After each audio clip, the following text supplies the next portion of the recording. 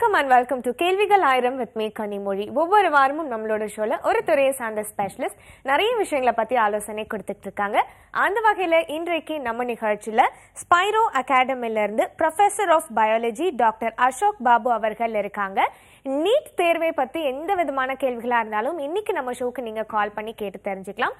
Sir நம்ம ஷோக்கு welcome பண்ணிடலாம். வணக்கம் சார். வணக்கம் சார். நீட் அப்படிங்கிறது வந்து இப்போ ரொம்பவே கான்வர்சேஷன்ஸ் நிறையவே போயிட்டு இருக்கு. நீட் தேவையா இல்ல சில பேர் சொல்றாங்க ரொம்ப தேவை அப்படிங்கிறது சொல்றாங்க. ஸோ நிஜமாவே நீட் தேவையா இல்லைங்களா?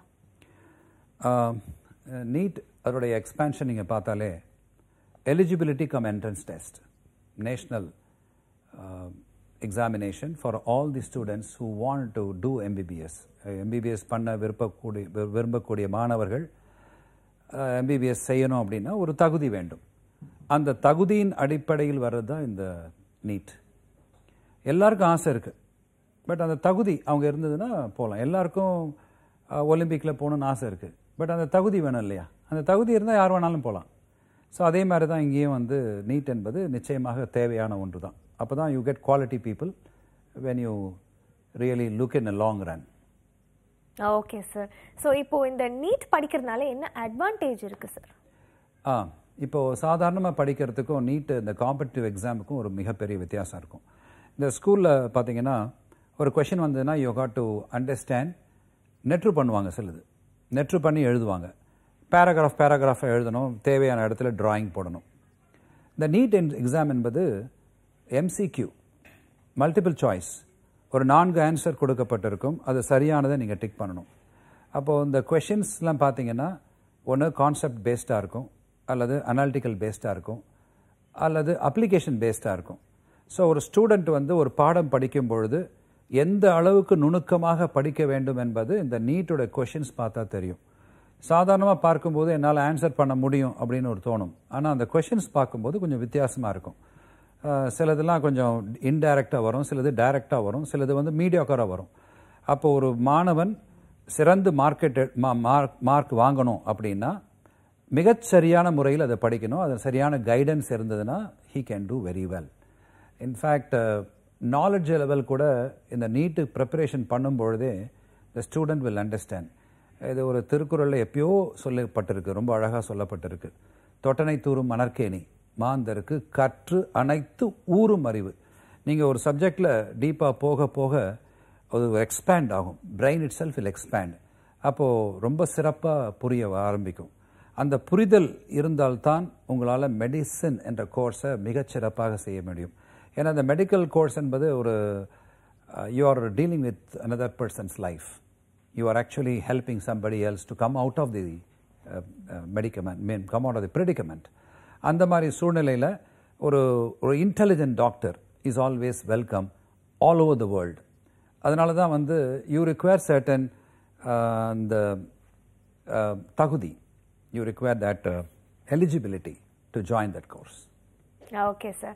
சார் இப்போ பார்த்தீங்கன்னா ஸ்பைரோ அகாடமியில் என்ன மாதிரியான கோச்சிங் கொடுக்குறீங்க சார் நீட் படிக்கிறவங்களுக்கு? இன்ஃபேக்ட் இந்த நீட்டை பற்றி சொல்கிறதுக்கு முன்னாடி ஒரு சில இன்ஃபர்மேஷன் தரேன். மொத்தம் 4 subject: physics, chemistry, botany, zoology. நீட்டில் எப்படி கொடுக்குறாங்கன்னா ஃபிசிக்ஸ், கெமிஸ்ட்ரி அண்ட் பயாலஜி, அந்த பாட்டனி ஜுவாலஜியை கம்பைன் பண்ணி பயாலஜின்னு கொடுக்குறாங்க. ஒன்றுத்துலேயும் 45 கொஸ்டின்ஸ். இப்போ ஃபிசிக்ஸ்லனா ஒரு 45 கொஸ்டின்ஸ், கெமிஸ்ட்ரியில் ஒரு 45 questions, பயாலஜியில் 90 questions. Because it comprises of botany and zoology. 45 90. அப்போது ஒரு student has to appear, has to right the examination for 180 questions. அதுக்கு 180 மினிட்ஸ். அந்த 1 மினிட்குள்ளே he has to understand the question. 4 ஆன்சரில் எது ரைட்டுன்னு அவங்க டிக் பண்ணணும், டார்க் பண்ணணும். அப்போ அந்த மாதிரி பண்ணும்பொழுது ஒரு சில கேள்விகள் குயிக்காக பண்ண முடியும், ஒரு சில கேள்விகள் கொஞ்சம் அப்ளிகேஷன் இருந்ததுன்னா கொஞ்சம் யோசித்து செய்யணும். அப்போ இந்த தகுதி அடிப்படையில் வரும்பொழுது, ஃபார் எக்ஸாம்பிள் இப்போ உங்கள்கிட்ட நான் ஒரு 100 சாக்லேட் தரேன், 100 பேருக்கு கொடுங்கன்னு சொல்கிறேன்.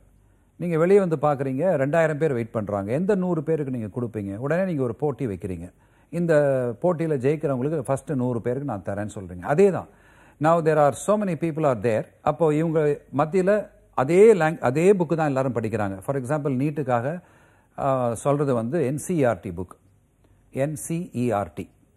அந்த புக்கை ஃபாலோ பண்ணணும். அந்த புக்கை ஃபாலோ பண்ணோம், அதை பேஸ் பண்ணி தான் கொஷின்ஸே வரும். அப்போ அதை நான் சிறந்த முறையில் ஒரு ப்ராக்டிஸ் பண்ணியிருந்தால் எல்லா விதமான கொஷினும் ஆன்சர் பண்ண முடியும். இருந்தாலும் ஒவ்வொரு ஸ்டூடெண்ட்டுக்கும் ஒரு சப்ஜெக்ட் மேலே ஒரு விருப்பம் இருக்கும். ஒரு சில பேருக்கு வந்து ஃபிசிக்ஸ் வராது, ஒரு சில பேருக்கு ஃபிசிக்ஸ் நல்லா வரும், ஒரு சில பேருக்கு கெமிஸ்ட்ரி வராது, சிலருக்கு வரும். பயாலஜியை பொறுத்த வரைக்கும் எல்லாருக்குமே பிடிக்கும். ஏன்னா எம்பிபிஎஸ்ன்னு மனசில் வச்சதுலேருந்தே அந்த பயாலஜியில் ஒரு நாட்டம் இருக்கும். இப்போ இந்த இதில் நீட்டில் என்ன சொல்கிறாங்க அப்படின்னா 720க்கு தமிழ்நாட்டை பொறுத்த வரைக்கும் 400 மேலே இருந்தாலே எம்பிபிஎஸ் ஈஸியாக கிடைக்கக்கூடிய வாய்ப்பு உண்டு. இதே இன்னொரு 2 வருடம் போட்டோம், எல்லாருமே நல்ல சிறந்து படிக்க ஆரம்பிச்சிருவாங்க. அப்போ வந்து 500 மேலே இருந்தால் தான் எம்பிபிஎஸ்ஸே கிடைக்கும் என்ற சூழ்நிலைக்கு மாற்றப்படுவார்கள். இப்போ நீட் என்பது தமிழ்நாட்டுக்கு புதுசுன்றதுனால கொஞ்சம் students are feeling it bit difficult.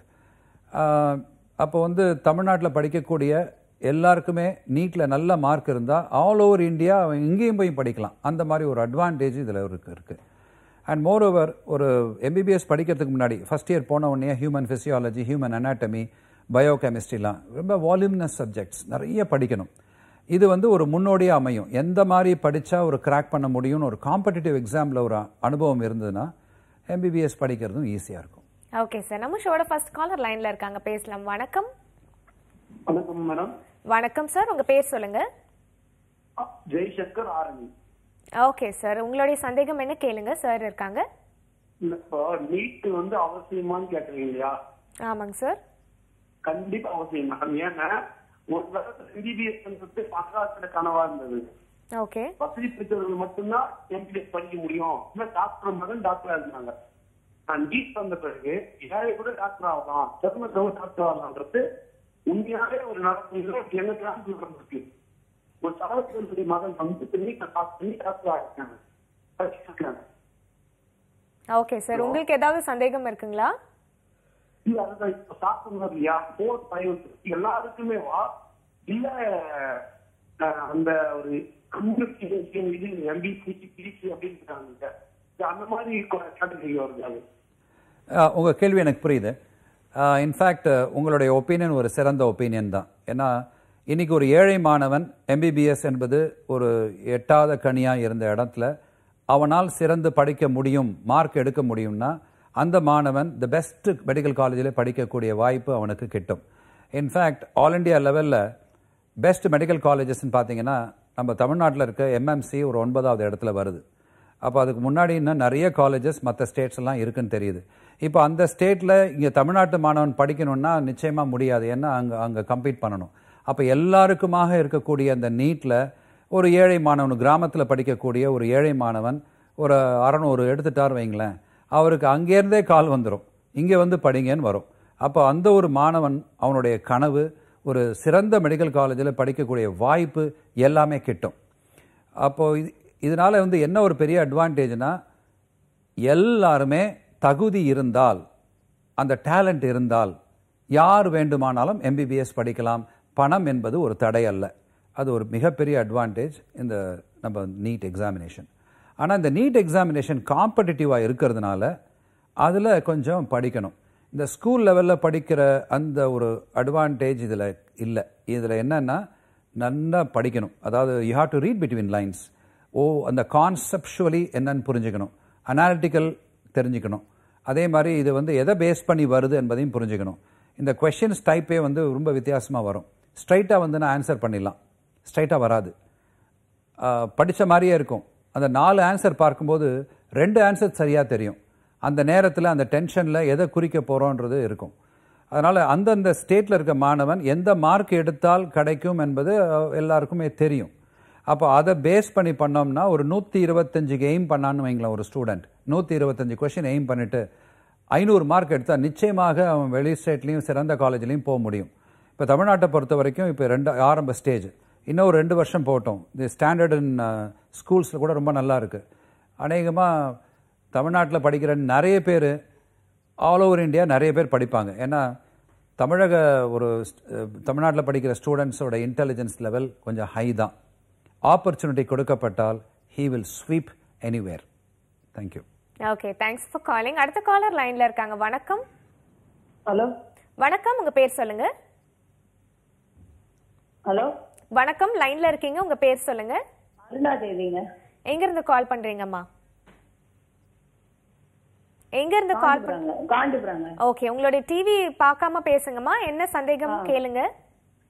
எங்க பொண்ணுக்காக கேட்கணுங்க. சரி, என்ன சந்தேகம்மா கேளுங்கம்மா, சார் இருக்காங்க. எங்க பொண்ணு இப்போ நேத்து ரிசல்ட் வந்தது இல்லைங்களா, அவ பயோமேக்ஸ் எடுத்திருந்தாங்க. 525 எடுத்திருக்கிறாவ. சரி, அவ நீட்ல எவ்வளவு மார்க் எடுத்தா மெடிக்கல் சீட் கிடைக்குங்க? ஓகே, முதல்ல உங்க டாக்டர் 525 ஒரு நல்ல மார்க், 600க்கு 525 எடுத்திருக்காங்க, ஃபேண்டாஸ்டிக் மார்க். இப்போ அவங்களால நீட் தாராளமா பெர்சியூ பண்ண முடியும். இப்போ ஒரு சில மாணவர்களோட கனவு எப்படி இருக்கும்னா, எம்பிபிஎஸ் தான் சேர வேண்டும் அப்படின்ற ஒரு கனவு இருக்கும். இது கொஞ்சம் ஜோக்கா சொல்லணும்னா பெட்ரோமார்க்ஸ் லைட்டே தான் வேணும் அப்படின்னு ஒரு ஃபீலிங் இருக்குன்னு வச்சுங்களேன். அப்போ அதற்காக சிறந்து ப்ரிப்பேர் பண்ணணும். அப்போ அந்த ப்ரிப்பேர் பண்ணும் பொழுது இந்த எக்ஸாமினேஷன் எழுதும்போது ஒரு தமிழ்நாட்டை பொறுத்த வரைக்கும் அந்த கம்யூனிட்டியை பொறுத்து மார்க் வேணுமா. இப்போ ஃபார்வர்ட் கம்யூனிட்டினா 500 இருக்கணும், பேக்வேர்ட் கம்யூனிட்டினா 450க்கு மேலே இருக்கணும், அல்லது எம்பிசி எஸ்சி அப்படின்னா கிட்டத்தட்ட இப்போ எஸ்சி ஸ்டூடெண்ட்ஸ்லாம் ரொம்ப நல்லா படிக்கிறாங்க. 390 400 இருந்தால் நிச்சயமாக இங்கே சென்னையிலேயோ அல்லது தமிழ்நாட்டிலேயோ எவ்வளோ காலேஜஸ் இருக்குது, ஒரு 24 காலேஜஸ் கிட்ட இருக்குது, கவர்மெண்ட் காலேஜஸ், ப்ரைவேட் காலேஜஸ் வேறு இருக்குது. டோட்டலாக கிட்டத்தட்ட 49 காலேஜஸ் என்னமோ வருது. அதில் நிச்சயமாக கிடைக்கும். அதில் பெரிய அட்வான்டேஜ் கவர்மெண்ட் காலேஜில் ஏன் சேரணும்னு ஆசைப்படுறாங்கன்னா, ஃபீஸ் ரொம்ப ரொம்ப கம்மி அண்ட் கொடுக்கப்படுற அந்த ஃபெசிலிட்டிஸ் மிக மிக அதிகம். இன்ஃபேக்ட் தமிழ்நாட்டில் படிக்கக்கூடிய மாணவர்கள் ரொம்ப சிறந்த முறையில் மெடிசன் முடிச்சுட்டு வராங்க. அவங்களுக்கு இன்டர்நேஷ்னல் லெவல்லையும் ஒரு நல்ல பேர் இருக்குது. அதனால் எல்லாருமே படிக்கணும்னு விரும்புகிறாங்க. சிறந்து படிக்கக்கூடிய எல்லா மாணவர்களும் இதில் வரக்கூடிய வாய்ப்பு இந்த நீட்னால கிடைக்குது. இப்போ உங்கள் டாக்டர் 525 இப்போ அதில் எடுத்திருக்காங்க அப்படின்னா, நீட்டில் உங்கள் கம்யூனிட்டிக்கு தகுந்த மாதிரி அட்லீஸ்ட் ஒரு 450க்கு எய்ம் பண்ணாலே நிச்சயமாக கிடைக்கும். சப்போஸ் முதல் முறை கிடைக்கலன்னா துவண்டு போக வேண்டாம். 3 முறை சான்சஸ் கொடுக்கப்படுகிறது. எஸ்சி கேண்டிடேட் 5 முறை சான்சஸ் கொடுக்கப்படுகிறது. ஸோ 25 வயசு வரைக்கும் you can keep on writing NEET. வேறு கோர்ஸ் ஜாயின் பண்ணி கூட பண்ணலாம். அல்லது இதற்காகவே நான் ஃபோக்கஸ் பண்ணி படிக்கணும் அப்படின்னா, ஃபார் எக்ஸாம்பிள் இப்போது ஸ்பைரோ இன்ஸ்டிடியூட் எடுத்துக்கிட்டிங்கன்னா, Spiro இன்ஸ்டிடியூட்டில் we train people to appear for NEET examination, short term course, 6 months course, 1 year course, இந்த மாதிரிலாம் கொடுத்துட்ருக்கோம். அப்போ ஸ்கூலில் இந்த +1 படித்தது +2 படித்ததை மீண்டும் ஒரு முறை சிறந்த ப்ரொஃபஸர்ஸ் மூலியமாக அவங்களுக்கு ட்ரைனிங் கொடுத்து தினம் தினம் ஒரு டெஸ்ட்டு வச்சு வீக்லி நீட்டில் கேட்குற மாதிரியே டெஸ்ட்டும் வச்சு நல்ல சிறந்த முறையில் அவங்களுக்கு ட்ரெயின் பண்ணுறதுனால ரொம்ப சர்வசாதாரணமாக அவங்களால எம்பிபிஎஸ் எடுக்க முடியும். Thanks for calling. அடுத்த காலர் லைன்ல இருக்காங்க. வணக்கம் மேடம். வணக்கம், உங்க பேர் சொல்லுங்க. பேர் கமால் பாஷா. எங்க இருந்து கால் பண்றீங்க சார்? இது குன்றத்தூர்ல இருந்து கால் பண்றேன் மேடம். ஓகே சார், உங்களுடைய சந்தேகம் என்ன கேளுங்க, சார் இருக்காங்க. கமால் பாஷா. உங்க டிவி வால்யூம் குறைச்சிட்டு பேசுங்க சார், உங்களுடைய சந்தேகம் கேளுங்க. மேடம் வீட்ல படிக்கிறாங்க டாக்டர். ஓகே, வீட்லயே படிக்கிறாங்க. அது பாஸ் மார்க் எப்படி வேணும், அது பாஸ் பண்ணாங்கன்னா எவ்வளவு extra pass? Okay, NEET pass என்பது எல்லாருமே பண்ணிடுவாங்க. இப்போ யூஸ்வலாக இந்த +2 முடிச்சுட்டு வந்த இப்போ எல்லா ஸ்டூடெண்ட்ஸுமே நல்லா படிக்கக்கூடிய மாணவர்கள் தான். பாஸ்ன்றது ரொம்ப ரொம்ப கம்மியாக தாங்க இருக்கும். அது ஈஸியாக பாஸ் பண்ணிடலாம். அது முக்கியம் அல்ல. ஏன்னா 1,40,40,000 பேர் எழுதியிருக்காங்க இந்த வருஷம். இப்போ மே மாதம் எழுத போகிறாங்க 5ஆம் தேதி. 1,40,40,000 பேர் ரெஜிஸ்டர் பண்ணியிருக்காங்க. தமிழ்நாட்டை பொறுத்த வரைக்கும் கிட்டத்தட்ட 6,000 சீட் இருக்குது. ப்ரைவேட் மெடிக்கல் காலேஜ் இந்த எல்லாமே சேர்த்து சொல்கிறேன். அது இல்லாமல் தமிழ்நாட்டில் வெளி மாநிலத்திலேருந்து சில பேர் அதுக்கு ஒரு பர்சன்டேஜ் ஒதுக்கி இருக்குது, ஒரு 5% வைங்களேன். இப்போ அந்த வெளி மாநிலத்திலேருந்து வரவங்க இங்கே வரலாம், இந்த மாநிலத்தில் இருக்கவங்க வெளி மாநிலத்திலையும் போய் படிக்கலாம். அப்போது ஒவ்வொரு மாநிலத்திலையும் வேறு மாநிலம் ஸ்டூடெண்ட்ஸுக்காகவும் ஒதுக்கி வச்சிருக்கு. அப்போது எடுக்கக்கூடிய மார்க்குக்கு தகுந்த மாதிரி ஒரு ஸ்டூடெண்ட்டு எங்கே வேணாலும் போய் படிக்கலாம். இப்போது 450 அது கிட்ட எடுத்தால் தமிழ்நாட்டில் போதும், எம்பிபிஎஸ் கிடைக்கும். ஆனால் இதில் ஒரு பெரிய ஒரு கொஷின் வந்துடும். நிறைய பேர் 450 எடுத்துட்டா அப்போது 450 மேலே எடுத்தான்னு வரும். இப்போ ஸ்டூடெண்ட்டுடைய லெவல் இன்க்ரீஸ் ஆக இந்த பார் கூட இன்க்ரீஸ் ஆகும். இப்போது தமிழ்நாட்டை பொறுத்த வரைக்கும் நீட் புதுசு, இப்போ 3ஆவது முறை எழுதுறாங்கன்னு வைங்களேன். இப்போதைக்கும் இதுலேருந்து தமிழ்நாட்டில் எத்தனை பேர் நிறைய மார்க் எடுத்திருக்காங்க, இந்த ஃபஸ்ட்டு மார்க் எடுக்கிறவங்கலேருந்து எடுத்து பார்த்தா பெர்சன்டைல் வந்துடும். இப்போது தமிழ்நாட்டிலே முதல் மார்க்கு 600ன்னு வைங்களேன். இப்போ 600 எத்தனை பேர் எடுத்திருக்காங்க பார்த்தா ஒரு 10 பேர் எடுத்திருக்காங்கன்னா அந்த 10 பேருக்கு நிச்சயமாக கிடச்சிரும். இந்த 6000 சீட்டில் 10 பேர். அப்போ அதுக்கப்புறம் கம்மியாகிற மார்க்கு கடைசி வரைக்கும் பார்ப்பாங்க. இந்த தமிழ்நாட்டு கோட்டாவில் அந்தந்த கம்யூனிட்டிக்கு தகுந்த மாதிரி கிளியராக கொடுக்கும்பொழுது நிறைய பேருக்கு ஆப்பர்ச்சுனிட்டி உண்டு. ஆனால் 140,000 பேர் எழுதினாங்களே, அத்தனை பேருக்கு கிடைக்குமானா எப்படி கிடைக்கும்? இருக்கிற சீட்டு 6000 தானே. இப்போ ஆல் ஓவர் இந்தியா எடுத்துக்கிட்டால் கூட 65,000 சீட் தான் இருக்குது. ஆல் ஓவர் இந்தியாவில் பார்த்தீங்கன்னா ஒரு கிட்டத்தட்ட 15 லட்சம் மாணவர்கள் எழுதுகிறாங்க.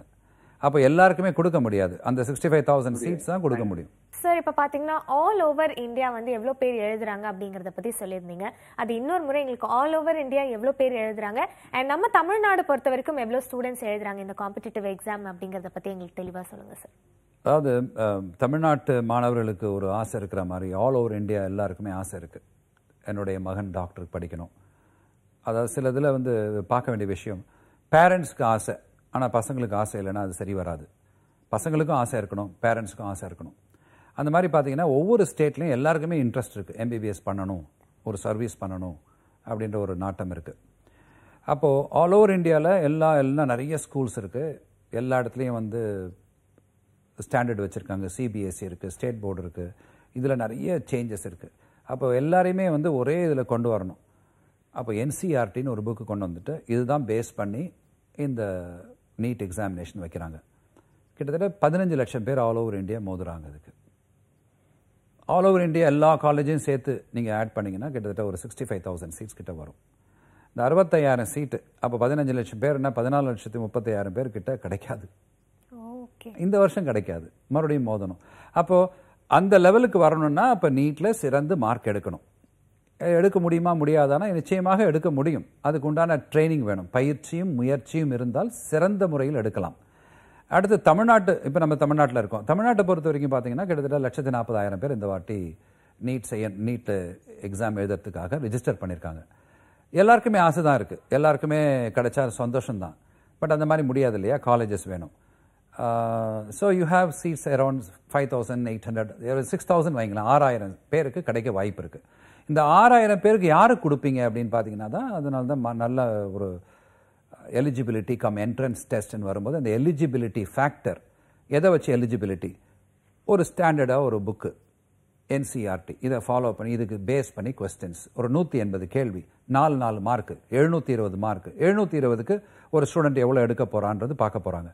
அதில் தவறுதலாக எழுதிட்டா -1 போகும், சரியாக எழுதுனா 4 மார்க் கிடைக்கும்.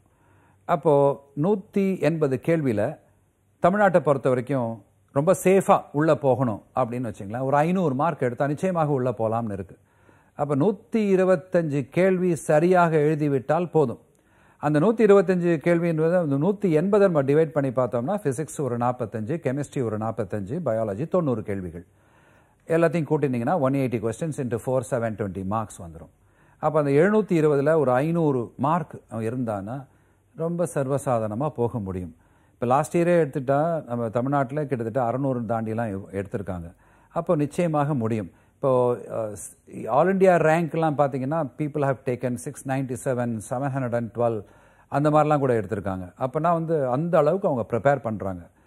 இன்னும் கொஞ்ச நாள் பாருங்களேன், எல்லா ரேங்க்கும் தமிழ்நாட்டு மக்கள் தான் இருப்பாங்க. ஏன்னா த base is like that. Okay sir, இப்போ எனக்கு ஒரு சந்தேகம் இருக்குது. இப்போ 12th இவ்வளோ மார்க்னு எடுக்கிறாங்க இல்லையா, அந்த மார்க் அப்போ கன்சிடர் பண்ண மாட்டாங்களா? நீட் தேர்வோட மார்க் மட்டும் தான் கன்சிடர் பண்ணுவாங்களா? Very good question. 12th மார்க்கில் வந்து 50% இருக்கணும். 12th மார்க்கில் 50% இருக்கணும். If you are schedule cost 40% இருந்தால் போதும். ஸோ அங்கேயும் வந்து உங்களுக்கு ஒரு கன்சிடரேஷன் கொடுக்கப்படுகிறது. அப்போ 50% இருக்கணும், ப்ளஸ் நீட் மார்க் இருக்கணும். ஓகே. இப்போ நிறைய பேருக்கு என்ன ப்ராப்ளம்னா, ஸ்டேட் போர்ட்லேயோ அல்லது இங்கே எடுக்கும்போது 90 மேலெலாம் எடுத்துருவாங்க. ஆனால் நீட்டில் அவங்களால எடுக்க முடியாது. ஃப்ரஸ்ட்ரேட் ஆகிடுவாங்க. ஃப்ரஸ்ட்ரேட் ஆகணும் அவசியமே இல்லை, மீண்டும் ட்ரை பண்ணி எடுத்துடலாம். அதாவது ஒரு காம்படிட்டிவ் எக்ஸாமில் இது வரைக்கும் பழக்கம் இல்லாத ஒன்று, ஸ்கூல்லேயும் அந்த மாதிரி கொண்டு வரல. அப்போ அந்த பழக்கத்தில் கொண்டு வரணும். அப்போ ஸ்கூலே என்ன பண்ணணும், ப்ரிப்பேர் பண்ணணும். ஸ்கூலே ப்ரிப்பேர் பண்ணலாம், அல்லது இந்த students can take up training elsewhere. அப்போ அது கரெக்டாக அதிலேயே ஃபோக்கஸ் கொண்டு வந்து அந்த மாதிரி காம்படிட்டிவ் எக்ஸாமில் பல விதமான கேள்விகளை ஆன்சர் செய்து பார்த்த பிறகு, ஒரு சின்ன எக்ஸாம்பிள் தரேன். ஒரு புக்கு எடுத்துக்கிட்டிங்கன்னா அந்த பின்னாடி பார்த்தீங்கன்னா ஒரு 20 கேள்வி இருக்கும், 25 கேள்வி இருக்கும். இப்போ காம்படிட்டிவ் ப்ரிப்பேர் பண்ணுறாங்க பார்க்கும்போது இப்போ ஸ்பைரோவில் ஒரு லெசனில் 250 கேள்வி கிட்ட இருக்கு. அப்போது அத்தனை விதத்தில் அதே பாடத்தில் கேட்க முடியும் என்ற ஒரு ஃபெசிலிட்டி கிடைக்குது. அப்போ 250 கேள்வி இந்த மாணவன் படிக்கும்போது எப்படி கேட்டால் என்ன ஆன்சர் பண்ண முடியும். ஸோ இதுதான் நம்ம பார்க்குறோம். இதுதான் நீட்டில் எக்ஸாமினேஷன் ஃபில்டர் அப்போ தான் ஃபில்டர் பண்ண முடியும். இப்போ 720 கேள்வியில் எல்லாமே ஈஸியாக கேட்டால் எல்லாரும் 700 கிட்ட வந்துடுவான். அப்போ யாருக்கு கொடுப்போன்னு ஆகிடும். அதனால தான் அவன் எப்படி ஃபில்டர் வைக்கிறான்னா ஒரு 30% டஃப், 20% ஸ்ட்ரைட் ஈஸி, 50% மீடியாக்கர். இப்போ சாதாரணமாக படித்த ஸ்டூடெண்ட்லாம் அந்த ஈஸியாக ஆன்சர் பண்ணுவான், டஃப்பை தொட முடியாது. அதுக்கப்புறம் அந்த மீடியாக்கர்லேயும் ஃபில்டர் ஆகிடுவான். ஸோ இதை ஒரு ஃபோக்கஸ்டாக படிக்கிற மாணவனுக்கு ஒன்றுமே கிடையாது, ரொம்ப சர்வசாதாரணமாக பண்ண முடியும். கொஞ்சம் அவசரப்பட்டதாக எழுதிட்டான்னா அந்த மைனஸ் போகும். அதை ஒரு ட்ரைனிங்கில் முறைப்படி முயற்சி இரண்டும் சிறந்த முறையில் கொடுக்கப்பட்டால் அவன் ஒன்றுமே கிடையாது. இப்போ இந்த ஸ்டேட்டுக்கு என்ன தேவை என்பது ஒரு கட் ஆஃப் மார்க்குன்னு வைப்பாங்க. அந்த கட் ஆஃப் மார்க்கு கீழே போனால் கிடைக்க வாய்ப்பே இல்லை. ஆனால் அந்த கட் ஆஃப் மார்க்கில் எத்தனை பேர் இருக்கிறாங்க பார்த்தீங்கன்னா 1,40,000 பேரில் கட் ஆஃப் மார்க்கில் தாண்டி எங்கேயோ இருப்பாங்க. இப்போ அதுதான் நம்ம எடுக்க முடியும். ஸோ அப்போது இங்கே வரக்கூடிய மாணவர்களில் இந்த முதல் 6,000 நல்ல மார்க் எடுத்தவங்க கம்யூனிட்டி பேஸ்லையும் பிரித்து பார்த்துட்டு அவங்களுக்கு தான் ப்ரிஃபரன்ஸ் கொடுக்க முடியுமே தவிர கம்மியாக எடுத்தவங்களுக்கு கொடுக்க வாய்ப்பு இல்லை. இப்போ அதே தான். இப்போ நம்ம 2 பேர் சேர்ந்து ஒரு எக்ஸாம் எழுதுகிறோம். நீங்கள் 98, நான் 60, நான் எப்படி கிளைம் பண்ண முடியும்? உங்களுக்கு தான் கொடுக்கணும். அதே மாதிரி தான் you extrapolate to number of people. That's how it is. Okay sir, நம்ம ஷோட அடுத்த காலர் லைன்ல இருக்காங்க, பேசலாம். வணக்கம். வணக்கம் சார், உங்க பேர் சொல்லுங்க. ராஜேஷ். எங்க இருந்து கால் பண்றீங்க சார்? நாமக்கல் மாவட்டம் கோட்டமேட்ல இருந்து பண்றேன். ஓகே சார், உங்களுடைய சந்தேகம் என்ன கேளுங்க. பையன் 476 மார்க் 12th எடுத்திருக்காங்களா? 12th எடுத்திருக்கான். சரிங்க சார். நீட் போயிட்டு இருக்கான். சரிங்க சார். போயிட்டு இருக்கான். இதுக்கு எம்பிசி இது மாதிரி வருமா? இப்போ பார்த்தீங்கன்னா ஜெனரல் கேட்டகரின்னு வரும், அதுக்கப்புறம் பிசின்னு ஒன்று வரும், எம்பிசின்னு வரும், அப்புறம் எஸ்சின்னு ஒரு கேட்டகரி வரும், எஸ்சி எஸ்டிலாம் ஒரு கேட்டகரியில் வரும்.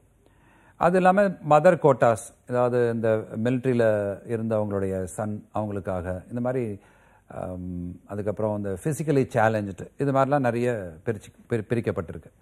இது ஒரு வரவேற்கத்தக்க ஒன்று. ஏன்னா எல்லாருக்குமே அந்த ஒரு ஃபெசிலிட்டி கிடைக்கும்ன்றதுக்காக. இப்போ எம்பிசின்னு வரும்பொழுது கிட்டத்தட்ட ஒரு 390-400 மார்க்கு நிச்சயமாக இருக்க வேண்டும். ஏன் அப்படி சொல்கிறேன் அப்படின்னா, எம்பிசி ஸ்டூடெண்ட்ஸ் அவங்களும் சிறந்து படிக்கிறாங்க. இப்போ ஒரு எம்பிசி ஸ்டூடெண்ட் 450 எடுத்துட்டாருன்னா, இன்னொரு எம்பிசி ஸ்டூடெண்ட் 350 எடுத்துட்டாருன்னா 450 தான் நிச்சயமாக கிடைக்கும். அப்போ மற்ற அந்த கோட்டாவில் ஒரு 100 பேர் இருக்குன்னு வைங்களேன், அந்த 100 பேரில் இந்த 390 ஒரு 80வது இடத்துல இருந்தால் அவருக்கும் கிடைக்கும். அதில் எப்படின்னா அந்த கோட்டாக்கில் ஒரு அந்த மாணவர்கள் வரவங்க யார் ஜாஸ்தி இருக்கோ அவங்களுக்கு நிச்சயமாக கிடைக்கும். அப்படி தான் அது பார்க்கப்படும். Okay, thanks for calling. அடுத்த காலர் லைன்ல இருக்காங்க. வணக்கம். வணக்கம். வணக்கம், லைன்ல இருக்கீங்க, பேசுங்க. டிவி பார்க்காம பேசுங்க. வணக்கம், உங்க பேர் சொல்லுங்க. ஓகே, லைன்ல இருக்காங்க. வணக்கம். வணக்கம் மேடம், நான் ராயபுரத்துல இருந்து அமீன் பாஷா பேசுறேன். ஓகே சார், உங்களுடைய சந்தேகம் என்ன கேளுங்க. சார் கிட்ட. சார் வணக்கம் சார். வணக்கம் அமீர் பாஷா, சொல்லுங்க. சார், என் டாக்டர் இப்போ +2 ரிசல்ட் வந்திருக்கு. 431 வாங்கியிருக்காங்க. நீட் கோச்சிங் வேற போயிட்டு இருக்காங்க இப்போ. ஓகே. அதுல ஒரு மார்க் நீங்க சொல்றாப்புல ஒரு அந்த 400க்கு மேல வராம ஒரு 200 அப்படி 240 நெக்ஸ்ட் இயர் நம்ம கண்டினியூ பண்ணலாமா சார்? அது தாராளமாக பண்ணலாங்க. அதாவது 3 முறை கவர்மெண்ட் அலோவ் பண்ணுது. சரி சார். எஸ்சி கேட்டகரியில் வந்தீங்கன்னா 5 முறை அலோவ் பண்ணுது.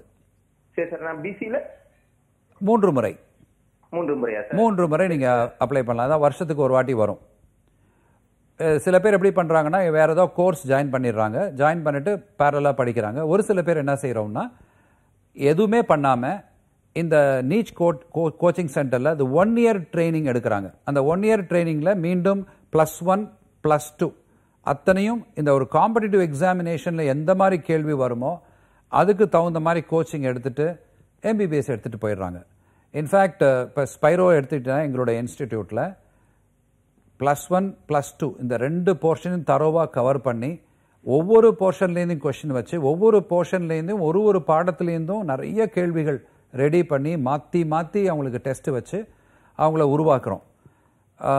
இது வந்து ஒரு ப்ரெஷராக கூட சில பேர் ஃபீல் பண்ணுவாங்க. பட் ப்ரெஷர்னு சொல்ல மாட்டேன். ஏன்னா MBBS என்ற ஒரு கனவு நனவானுன்னா அந்த காம்படிட்டிவ் எக்ஸாமில் போக முடியும். இதில் பெரிய அட்வான்டேஜ் என்னென்னா இங்கே மட்டும் இல்லை, நீங்கள் ஆல் ஓவர் இந்தியா எங்கே வேணாலும் நீங்கள் போய் படிக்க முடியும் நீட் மார்க் இருந்தால். அது ஒரு மிகப்பெரிய அட்வான்டேஜ். அதனால் ஒரு கோர்ஸில் ஜாயின் பண்ணாலும் பண்ணலாம். அல்லது ஒரே ஸ்ட்ரோக்கில் இப்போது நீட் அவங்க எழுதுகிறாங்க அப்படின்னா அவங்களால சிறந்த மார்க் எடுத்துட்டாங்கன்னா தேவையே இல்லை, அவங்களுக்கே MBBS கிடச்சிடும். அதுவும் வந்து மார்க்கு பார்த்தோடனே சொல்லிடலாம் இது நிச்சயம் கிடைக்கும்ன்ட்டு. சம்டைம்ஸ் ஃபஸ்ட் டைம் கவுன்சிலிங் அல்லது செகண்ட் டைம் கவுன்சிலிங்லையும் கூப்பிட்டு வந்துடும். அது இல்லாமல் இன்னொன்று இருக்குது. MBBS என்பது ஒரு கோர்ஸ் தான், அது ஒரு அலோபதிக் மெடிசன். அதை தவிர்த்து தமிழ்நாட்டில் கிட்டத்தட்ட ஒரு 8 கோர்ஸ் இருக்குது. கவர்மெண்ட்டில் டாக்டர்னு கொடுக்கக்கூடிய கோர்ஸே எல்லாமே 5 வருஷம் ப்ளஸ் ஹவுஸ் சர்ஜன்ஸ் பண்ணக்கூடிய கோர்ஸ் நிறைய இருக்குது. For example MBBS, BDS, BVSC, அதாவது பேச்சுலர் ஆஃப் வெட்டினரி சயின்ஸ். அது இல்லாமல் bachelor of யுனானிக் medicine and surgery, bachelor of Siddha medicine surgery, bachelor of ayurvedic medicine surgery, bachelor of naturopathy and yogic science. இப்போ இது எல்லா கோர்ஸுக்குமே இங்கே மதிப்பு இருக்குது. இன்ஃபேக்ட் இவங்கெல்லாம் கவர்மெண்ட் ஜாப் போனால் ஒரு MBBS டாக்டர் என்ன ஏர்ன் பண்ணுறாரோ அதே ஸ்கேல் ஆஃப் பே தான் இவங்களுக்கு வரும். அப்போ MBBS என்பது அலோபதிக் மெடிசன், அது ஒரு சிஸ்டம் ஆஃப் மெடிசன். அடுத்த காலர் லைன்ல இருக்காங்க, பேசலாம். வணக்கம். ஹலோ, வணக்கம் மேடம். வணக்கம், உங்க பேர் சொல்லுங்க. என்னோட பேர் ஜெகன் மேடம். ஜெகன், நான் திருநெல்வேலி டிஸ்ட்ரிக்ட்ல இருந்து பேசுறேன். சரிங்க சார், உங்களுடைய சந்தேகம் என்ன கேளுங்க. அதான் மேடம், இது இப்போ பையன் வந்து ஸ்டேட் போர்ட்ல படிக்கிறாங்க, ஸ்டேட் போர்டு மெட்ரிகுலேஷன். ஓகே. இப்போ வந்து நீட் எக்ஸாம்க்கு வந்து கண்டிப்பா CBSE படிக்கிற ஸ்டூடெண்ட் தான் கண்டிப்பா பண்ண முடியுமா, இல்ல ஸ்டேட் போர்ட்ல நல்லா படிக்கிற ஸ்டூடெண்டும் அதை சக்சஸ் பண்ண முடியுமா, அந்த மாதிரி ஒரு டவுட் கிளியர் பண்ண மேடம். சரிங்க சார், சார் இருக்காங்க, சொல்லுவாங்க. யார் வேண்டுமானாலும் சக்சஸ் பண்ணலாங்க. இப்போ CBSE படித்தா பெரிய ஒரு அட்வான்டேஜ் என்னன்னு சொல்கிறேன். NCERT என்பது தான் வந்து கவர்மெண்ட் ஆஃப் இந்தியா சொல்லக்கூடிய ஒரு சிலபஸ். அந்த NCERTயில் கிட்டத்தட்ட 80% CBSE எடுத்திருக்கு. போன வருஷத்துக்கு முந்தின வருஷம் வர தமிழ்நாட்டில் வந்து அதில் வந்து அவ்வளோ பர்சன்ட் எடுக்கலை. அதனால தான் வந்து ஸ்டேட் போர்டு பசங்களால் அந்த CBSE கம்பீட் பண்ண முடியல. இப்போ இந்த வருஷத்துலேருந்து பார்த்தீங்கன்னா CBSE ஸ்டாண்டர்டுக்கு ஈக்குவலாக தான் ஸ்டேட் போர்டும் இருக்குது. இப்போ எக்ஸாம் எழுதுனதில் பார்த்தீங்கன்னா ஒரு மீடியாக்காராக இருந்திருக்குன்னு வைங்களேன். இப்போது இதில் கம்பீட் பண்ண முடியுமா அப்படின்னா ஒரு ட்ரைனிங் எடுத்துக்கிட்டால் போகிறோங்க. அதாவது எந்த மாதிரி கேள்வி வரும் என்பதை அந்த ஒரு ஸ்டூடெண்ட்டுக்கு அந்த கான்ஃபிடன்ஸ் வரணும். லெசன் படிச்சிருக்கலாம், ஆனால் கேள்விகள் எப்படி வரப்போகுது. ஏன்னா ஒரு லெசனில் ஃபார் எக்ஸாம்பிள் இப்போ ஜுவாலஜி அப்படின்னு எடுத்திங்கன்னா +1 எடுத்துட்டிங்கன்னா ஒரு 10 லெசன் இருக்கும், 11 லெசன் இருக்கலாம். செகண்ட் இயர் போர்ஷன் எடுத்தால் அதில் ஒரு 12 லெசன் வரும். இப்போ இதில் 45 கேள்வி எடுக்கணும். அதில் எல்லா பாடத்துலேருந்து கேள்வி வந்துடும். நிச்சயமாக 2 கேள்வி நிச்சயமாக வரும். ஒரு சில இம்பார்ட்டன்ட் லெசனில் 3 வரலாம், 4 வரலாம். அந்த 4 கேள்வி கேட்கிற விதம்னு ஒன்று இருக்குது. சுற்றி வரும், இன்டைரக்டாக வரும், டைரக்டாக வரும். டைரக்டாக வந்தால் எல்லாரும் ஆன்சர் பண்ணுவாங்க. பட் அப்படி வராது. ஏன்னா காம்படிஷன் வரும்பொழுது அந்த புரிதல் நன்றாக இருக்கணும். அந்த புரிதல் சிறப்பாக இருக்கணும்னா அதுக்கு உண்டான ட்ரைனிங் எடுத்தால் போகிறோம். யார் வேண்டுமானாலும் எழுதலாம். நீங்கள் பேப்பர் முடிஞ்ச பிறகு பாருங்களேன், அந்த புக்கை எடுத்து பார்க்கும்போது ஐயோ இங்கே தானே இருக்குது அப்படின்னு அந்த ஸ்டூடெண்ட் சொல்லுவான். இது எனக்கு நான் பார்க்கலையே அப்படின்னு வரும். அப்போது படிக்கும் பொழுது எங்கே ஃபோக்கஸ் பண்ணணும், எங்கே எப்படி ஞாபகம் வச்சுக்கணும், எந்த மாதிரி கேள்வி எப்படி வரும் என்பது அந்த ஒரு பயிற்சி எடுத்தால் போதுங்க. யார் வேண்டுமானாலும் இதை பாஸ் பண்ண முடியும், நிறைய மார்க்கும் எடுக்க முடியும். அந்த ஒரு கான்சன்ட்ரேஷன் அதில் கொடுக்கணும். அந்த கான்சன்ட்ரேஷன் வீட்டில் இருந்து சில பேருக்கு வருவதில்லை. சில பேருக்கு வந்து ஒரு இன்ஸ்டிடியூட்டில் போய் கற்றுக்குறாங்க.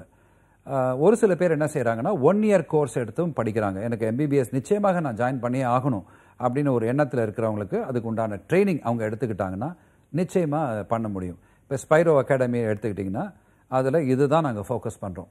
ஒரு ஸ்டூடெண்ட்டோடைய நெகட்டிவ் அவனுடைய கேரக்டர்ஸ் எல்லாமே தெரியும். எங்கே வந்து அவன் he will not study, where he will mind will go, இதெல்லாம் பார்த்துட்டு தான் சைக்காலஜிக்கலி ப்ளஸ் எந்த மாதிரி மார்க் கொடுக்கணும், எந்த மாதிரி டெஸ்ட்டை அவனுக்கு கொடுக்கணும். முதல்ல எடுத்தோடனே கஷ்டமாக கொடுக்க மாட்டோம், லைட்டாக கொடுத்து அதுக்கப்புறம் அதில் கான்ஃபிடென்ஸ் பில்டப் பண்ணிவிட்டு அதுக்கப்புறம் அவன் எக்ஸாம் எழுதும்போது கிட்டத்தட்ட ஒரு 10,000 கேள்வி எங்ககிட்ட பண்ணியிருப்பான். அங்கே எழுத போகிறது 180 தான். அப்போ அந்த 10,000 கேள்வி இவனால் எல்லா சப்ஜெக்ட்லையும் அவன் வந்து ஆன்சர் பண்ணியிருக்கும் பொழுது மீண்டும் மீண்டும் அவனுக்கு தொடர்ந்து எக்ஸாம் வைத்து அதை கோச்சிங் கொடுத்து பண்ணும்பொழுது நீட் என்பதை ரொம்ப சர்வசாதாரணமாக முடிச்சுட்டு வர முடியும். Okay, thanks for calling. Sir, இப்போ பார்த்தீங்கன்னா தமிழ் மீடியம் ஸ்டூடெண்ட்ஸ் நிறைய பேர் நீட் தேர்வுக்கு வந்து அப்பியர் பண்ணணும்னு ஆசைப்படுவாங்க இல்லையா? ஸோ அவங்களுக்கு ஸ்பைரோவில் என்ன மாதிரியான கோச்சிங் நீங்கள் கொடுக்குறீங்க, அவங்களை எப்படி வழி நடத்துவீங்க சார்? தமிழ் மீடியம் ஸ்டூடெண்ட்ஸ் பற்றி நான் கொஞ்சம் பேசணும். புரிதல் ஒரு சப்ஜெக்ட் எடுத்துட்டா புரிதல் தமிழ் மீடியம் பசங்களுக்கு அதிகமாக இருக்கிறது. அது உண்மையிலே ஒரு பாராட்ட வேண்டிய விஷயம். ஏன்னா தாய்மொழியில் படிக்கிறதுனால என்ன கேட்டால் இவங்கெல்லாம் வந்து ஒரு சிறந்த டாக்டர்ஸாக கூட வருவாங்க. இப்போது ஆங்கிலம் மீடியம் படிக்கிறவங்கள நான் குறை சொல்லலை. ஆங்கில மீடியம் படிக்கும்பொழுது ஆங்கிலத்தில் படிக்கிறான், அதை தமிழாக்கம் இவனே பண்ணுறான், அதுக்கப்புறம் புரிஞ்சுக்கிறான். ஆனால் தமிழ் மீடியமில் படிக்கிறவங்களுக்கு அப்படியே புரிஞ்சிடுது. இப்போ ஒரு சின்ன ஒரு டெஸ்ட்டு ஒன்று வச்சோம்னா, என்னுடைய அனுபவத்தில் சொல்கிறேன், ஒரு கேள்வி கேட்கும்பொழுது அது கொஞ்சம் தமிழில் கேட்டுட்டோம்னா முதல்ல ஆன்சர் பண்ண தமிழ் மீடியம் ஸ்டூடெண்ட் தான் இருக்கான். அல்லது இந்த கான்செப்டை விளக்க சொன்னோம்னா அவன் ரொம்ப அழகாக சொல்லிடுறான். ஒரே ஒரு எக்ஸாம்பிள் தரேன், பார்க்குறவங்களுக்கு புரியுதோ இல்லையோ. எக்கினோடெர்மேட்டா அப்படின்னு ஒன்று வருது. தமிழில் அது வந்து முட்தோலிகள்னு பேரே அவனுக்கு புரிஞ்சிடுது. ஸோ இந்த அனிமல்ஸ்லாம் அதோடைய தோல் முட்களாக இருக்கும்னு. இந்த எக்கினோடெர்மேட்டா என்ற வார்த்தை இந்த ஆங்கிலம் ஸ்டூடெண்ட் படிக்கிறவன் இதை ஞாபகம் வச்சுக்கிட்டு why it is like that, ஸ்பைன்ஸ்லாம் இருக்கும்னு அதை புரிஞ்சுட்டு அதுக்கப்புறம் தான் அவன் புரியணும். இது சில பேருக்கு வந்து மனசில் நிற்காமல் போயிடும். ஆனால் தமிழ் மீடியம் படிக்கிறவங்களுக்கு இமீடியட்டாக புரிஞ்சிடும். அதனால் அவங்களுக்கு மிகப்பெரிய அட்வான்டேஜ் இருக்குது அந்த புரிதல். அவங்களுக்கு என்ன தேவை அப்படின்னா ஆங்கிலம் என்ற ஒரு பயம் இருக்குது.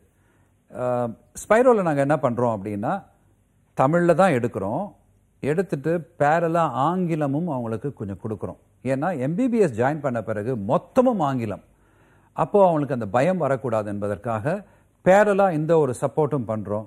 இதில் எங்களுடைய அனுபவத்தில் இன்னொரு விஷயம் என்னென்னா, தமிழ் மீடியம்லேயே படிச்சுட்டு எக்ஸாம் எழுதும்போது நான் இங்கிலீஷில் தான் படிச்சுட்டு எழுத போகிறேன்னு சொல்லக்கூடிய கான்ஃபிடன்ஸ் வரைக்கும் அவங்களுக்கு பில்டப் ஆகிடுது. அவங்களுக்கு மிகச்சிறந்த முறையில் வருது. இதில் ஒரு பாராட்ட வேண்டிய விஷயம் புரிதல் தமிழ் மீடியம் பசங்களுக்கு அதிகமாகவே இருக்குது. அதனால் அவங்களால இன்னும் கொஞ்சம் முயற்சி எடுத்தாங்கன்னா அநேகமாக எம்பிபிஎஸ் போகிறவங்க எல்லாருமே தமிழ் மீடியம் ஸ்டூடெண்ட்ஸாக தான் இருக்கக்கூடிய வாய்ப்பும் அதிகமாக இருக்கும் என்பது என்னுடைய கருத்து. Okay, thank you so much sir. அடுத்த காலர் லைனில் இருக்காங்க. வணக்கம். வணக்கம்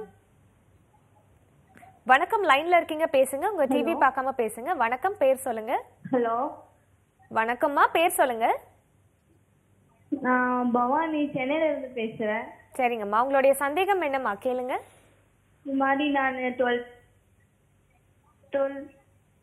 டிவி பார்க்காதீங்கம்மா. 44 மார்க் எடுத்திருக்கேன். சரிங்கம்மா. இது மாதிரி பயோமேக்ஸ் குரூப். ஓகே. இது மாதிரி நர்சிங், பிஎஸ்சி நர்சிங் எடுக்கலாம்னு ஒரு ஐடியா.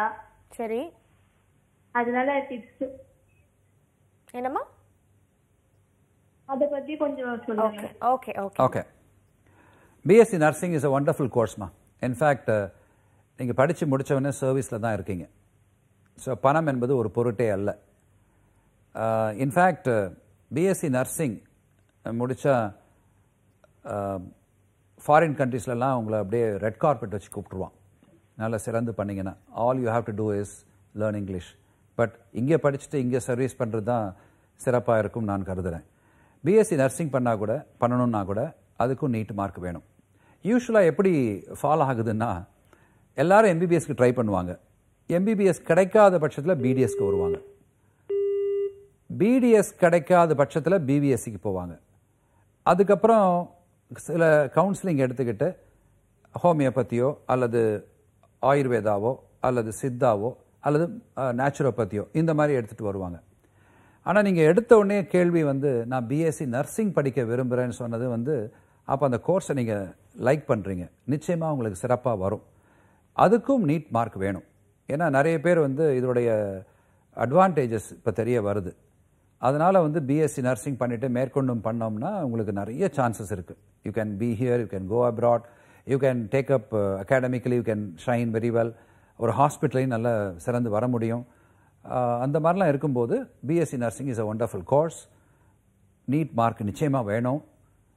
அதுலேயும் கொஞ்சம் மார்க் நல்லா இருந்ததுன்னா ரொம்ப சீக்கிரம் நல்ல இடத்துல கிடைக்கும். இப்போ நர்சிங்க்கு என்ன மாதிரியான மார்க்ஸ் தேவைப்படும் சார் நீட்ல? அது ஸ்பெசிஃபிக்காக அவங்க ஒன்றும் வைக்கல. ஓகே. யூஸ்வலாக என்னுடைய இதில் எப்படி சொல்லலாம்னா ஒரு 300 மேலே இருந்தால் போதும். Okay, you will get. Okay sir, thank you so much sir. Sir இப்போ பார்த்தீங்கன்னா வந்து நீட்டுக்கான சிலபஸ் என்ன சார், என்ன புக்ஸ்லாம் ஃபாலோ பண்ணணும் அவங்க? Government has given, Indian government has given a book called NCERT. அந்த NCERT புக்கு கண்டிப்பாக ஃபாலோ பண்ணி ஆகணும். அந்த NCERTயில் வெரி குட் ஸ்டாண்டர்ட் புக் அது. அதுலேருந்து தான் கேள்விகள் வருது. அதுலேருந்து வரும்போது இப்போ ஃபார் எக்ஸாம்பிள் நான் ஒரிசாவில் படிக்கிறேன், எனக்கு ஒரு புக்கு வேறு மாதிரி இருக்கலாம். நான் மத்திய பிரதேஷில் படிக்கிறேன், எனக்கு வேறு மாதிரி இருக்கலாம். நான் தமிழ்நாட்டில் படிக்கிறேன், கேரளாவில் படிக்கிறேன். அப்போ ஒவ்வொருத்தன் நான் எனக்கு இது இருக்குது அது இருக்குன்னு சொன்னால் how will you bring them in together? அப்போ NCERT புக்கை பேஸ் பண்ணி தான் இந்த புக்கெல்லாம் ஒரு ஸ்டேட்டும் ஒரு மாதிரி எடுத்துக்குது. அப்போ NCERT இஸ் லைக் பகவத்கீதா, அதுதான் மெயின். அதுலேருந்து யார் யார் எப்படி எடுத்துக்கிட்டாலும் நீட் எக்ஸாமினேஷனு இதை பேஸ் பண்ணி வருது. அப்போ NCERT என்பது எல்லாருமே வாங்க ஆகணும். இந்த புக்கு ஈஸியாக கிடைக்குது. 170 ரூபா ஒரு புக்கு, இன்னொரு புக்கு 200 ரூபா. அதாவது +1 +2 ரெண்டு வாங்கணும். அதாவது physics 2 book, chemistry 2 book, botany பயாலஜின்னு இருக்கும், அது 2 புக்கு வாங்கணும், +1க்கு +2க்கு. இதை ப்ராக்டிஸ் பண்ணால் போதும். இதை படிக்கும்பொழுதே சிலது ஸ்கூலில் எடுத்திருப்பாங்க, இன்னும் கொஞ்சம் டீட்டெயில்டாக இருக்கும். அதை அவங்க படித்து சிறந்த முறையில் அவங்க மனசில் நிறுத்தி வைத்து கொண்டார்களே ஆனால் நீட் என்பது ஒன்றுமே இல்லை. அப்போ நீட்டுக்கு நீங்கள் மார்க் எடுக்கணும் அப்படின்னு ஒரு எண்ணம் வந்துடுச்சுன்னா நீங்கள் NCERT புக்கு ஃபாலோ பண்ணுறது பெஸ்ட். Okay sir. அதுவும் பயாலஜி எடுத்துக்கிட்டால் 100% அதுலேருந்து தான் வரும். இப்போது கெமிஸ்ட்ரி எடுத்துக்கிட்டாலும் சரி, ஃபிசிக்ஸ் எடுத்துக்கிட்டாலும் சரி, கொஞ்சம் டீவியேட் பண்ண வாய்ப்பு இருக்குது. டீவியேஷன்னா ஒரு கான்செப்ட் இருந்துன்னு வைங்களேன், அதுலேருந்து ஒரு கேள்வி வரும்பொழுது கொஞ்சம் டீவியேஷன் ஆகலாம். ஆனால் NCERT பொறுத்த வரைக்கும், பயாலஜி பொறுத்த வரைக்கும் 100% அது டீவியேட்டே ஆகாது. அதில் கிட்டத்தட்ட 90 மார்க்கில் எல்லாமே ரைட் அப்படின்னா 360 மார்க் அது ஒன்றுமே சிறந்த முறையில் பேஸ் கொடுத்துரும். வேறு ஏதாவது ஒன்று 100 மார்க் சேர்ந்து எடுத்தால் கூட 460 you will definitely get into medical college. அந்த மாதிரி சூழ்நிலையில் வந்து NCERT புக்கு வாங்குறது சிறப்பு, சால சிறந்தது. இன்ஃபேக்ட் NCERT புக்கை படிச்சுட்டே வந்தாலே நீங்கள் ஸ்டேட் போர்டு எக்ஸாமும் பிரமாதமாக எழுத முடியும். ஓகே, பட் இப்போ ஸ்கூல்ஸ் பொறுத்த வரைக்கும் NCERT புக் ஃபாலோ பண்ணுறாங்களா இல்லை அதனுடைய சிலபஸ் வேறையா இருக்கு? நிறைய ஸ்கூல்ஸ் இப்போ NCERT ஃபாலோ பண்ணுறாங்க. பட் ஸ்டேட் போர்டுன்னு ஒரு புக் இருக்கு இல்லையா, அதை எடுத்துக்கிறாங்க. இப்போ ரீசெண்டாக நான் வந்த ஸ்டேட் போர்டு புக்கு பார்த்தோம்னா NCERTயோட பிரமாதமாக இருக்குது. நான் அதை தான் சொல்கிறேன், another 2 years down the line Tamil Nadu students will be very bright. Okay, okay sir. Next caller லைன்ல இருக்காங்க. வணக்கம். வணக்கம், வணக்கம், லைன்ல இருக்கீங்க, பேசுங்க. ஓகே சார், இப்போ வந்து இந்த நீட் தேர்வுக்கு அப்பியர் ஆகிற ஸ்டூடெண்ட்ஸ்க்கு ஸ்பைரோல என்ன மாதிரியான கோச்சிங்ஸ்லாம் நீங்கள் கொடுத்துட்டு இருக்கீங்க சார்? இப்போ ஃபார் எக்ஸாம்பிள் இப்போ மே மாதம் நடக்க போகிற எக்ஸாமுக்காக we have about 1 month coaching crash கோர்ஸ்னு பண்ணுறோம். அந்த கிராஷ் கோர்ஸில் என்னென்னா இந்த ஸ்டூடெண்ட்ஸ் ஏற்கனவே படிச்சிருக்கணும், புரியாதது எல்லாமே அவங்க கிளாரிஃபை பண்ணி வாங்கிக்கலாம். எல்லா போர்ஷன்ஸையும் the best teachers will come and teach them and every day they have to right an examination. ஒவ்வொரு நாளைக்கும் எக்ஸாமினேஷன் இருக்கும். இது தவிர்த்து 1 year கோர்ஸ்னு ஒன்று இருக்குது. அதாவது இப்போ இந்த வருஷம் நான் நீட் எழுதுகிறேன், எனக்கு மார்க் சரியாக வரல, அல்லது எனக்கு கோர்ஸ் நான் விரும்பிய கோர்ஸ் எனக்கு கிடைக்கல. இப்போ எனக்கு 3 முறை ஆப்பர்ச்சுனிட்டி இருக்குது. So second time going to right. இந்த 1 year நான் எங்கேயும் ஜாயின் பண்ண விரும்பலை, நான் இதற்காகவே நான் ப்ரிப்பேர் பண்ண விரும்புகிறேன். அப்போது சச் ஸ்டூடெண்ட்ஸ் அவங்க வந்து ஸ்பைரோவில் ஜாயின் பண்ணாங்கன்னா அவங்களுக்கு எப்படி எடுத்துகிட்டு போவோன்னா +1லேருந்து ஆரம்பித்து ஒரு லெசன்லேயும் நிறைய டைம் இருக்கிறதுனால ஒவ்வொரு கான்செப்டையும் சிறப்பாக விளக்கி அதில் டெய்லி டெஸ்ட் வச்சு, இதில் என்னென்னா 3 பேர் இதில் involve ஆகிடுறாங்க. Parents, students, Spiro faculty.